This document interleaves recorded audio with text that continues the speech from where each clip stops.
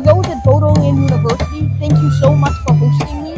I've arrived in Delhi safely, and I hope to see you again soon. I'm here at Jawaharlal Nehru University to give a talk about light sails. Light sails use the proposed momentum of photons, despite photons not having any mass, in order to propel themselves at almost relativistic speeds. Some of the fastest ones could even go up to 5% of the speed of light. Crazy, right? So, I talked about their methods of motion today at Jawaharlal Nehru University. Check out my talk soon. What is your future course of action to popular maths and science around the world?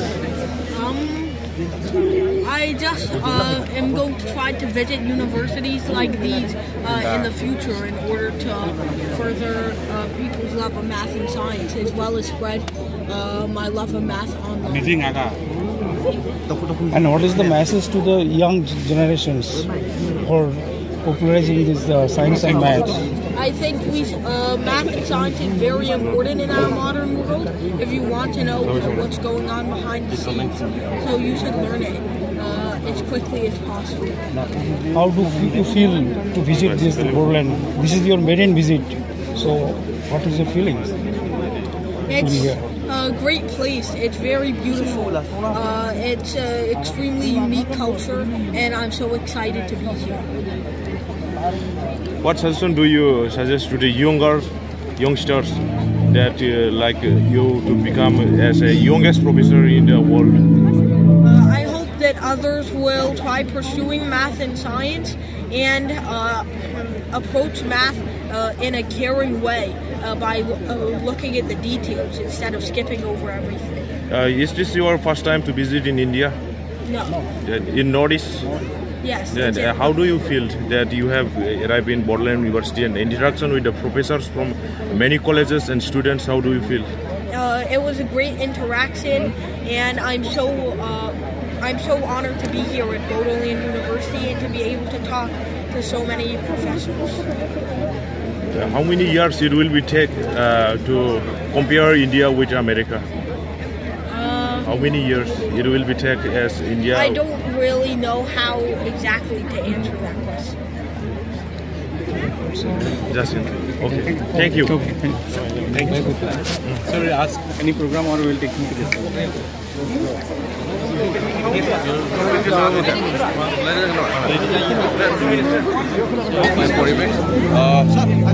You have come from USA. How do you feel after coming in Bodoland? Just please maintain distance. Bodoland is a very nice place. I hope I will come here again. And it's a very unique culture. I'm so excited to be at How did you become like a professor, mathematics and science? Through popularization of my math and science. I talked more about it in serum. Yeah, myself Dr. Issac Bari. My question is very simple to you. Is area and volume. These are very crucial to measure it. So what method you suggest to measure any kind of the area and the volume? Well, I mean, area and volume, they're very established concepts. I guess you can just use integrals. Usually those will get you around finding the area and volume, 2D and 3D. Even curved objects.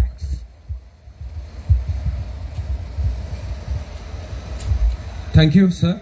So we are going to have some... And not quite infinitely small. It's just very, very small. On the scale of a micrometer or so.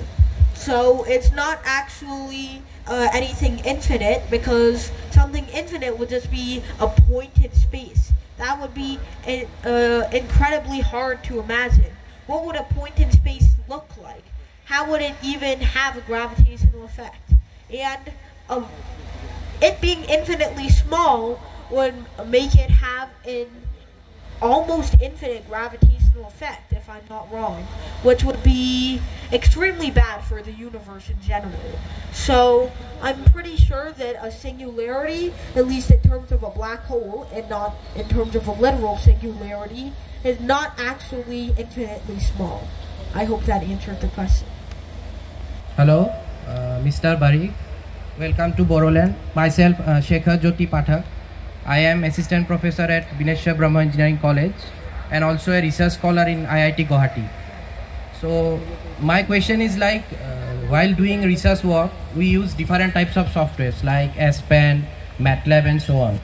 So for solving different problems, we used to give input to those softwares, and by doing some coding through mathematical solution, they give us the answers.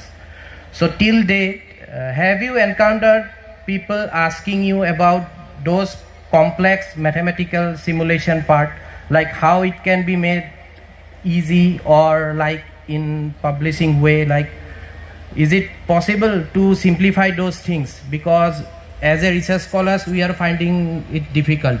Like sometimes we understand how it is working, but sometimes it is very difficult to understand how mathematical simulation is going on through softwares. So what is your point of view in that case? I don't work with a Mathematica or MATLAB. I work with somewhat simpler softwares. My brother does work with MATLAB, and it does look somewhat complicated. I'm sure that if you have a strong background in coding, then you'll be able to have a better grasp on it. I don't know especially what to recommend in this case, because I have not used MATLAB or Mathematica to any real extent. I'm sorry. So can we expect Mr. Bari to work on it so that it can make positive sense in research work field? Like is it possible for you to think of solving those complexes in mathematics and getting some simplified solutions that can be easier for people like us to do those particular research works? Well, as far as I know, MATLAB is just for the hard computations, and for the hard computations means that it's basically just a calculator that does advanced work, like takes the integral of a strange function or finds the value of a specific point at a specific location. So I'm not a human calculator, and I don't think there are any better softwares right now than things like MATLAB. So I think you're stuck with softwares like those, and we have to learn how to get used to them instead of longing for a simpler solution, because sometimes there is no solution like that. Thank you. So, a question, as you are so interested in math and physics, so do you believe in God? If you do so, then how do you connect God with science? This side. Okay, so whether you believe in a God or you don't, I don't want to disclose my personal beliefs because I mean I don't want disagreement to fester, but I guess if you believe in God, there is not much scientific evidence to prove it, but sometimes faith is enough. That's what I'll keep it to. That's what I'll thank you, sir. So this will be the last question from him. Myself, Abdul Wahid Barbuya from Issac Bari Engineering College.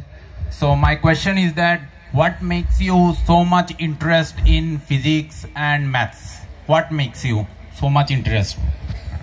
Well, my dad, because he was a student in math and physics at that time.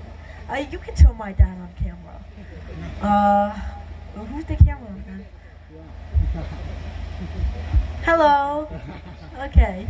So he was the one who inspired me to do math and physics. If he was a humanities student, I would be doing history chemistry right now. If he was a chemistry student, I'd be doing chemistry. If he was a literature student, maybe I would be a poet right now. I certainly wouldn't be here.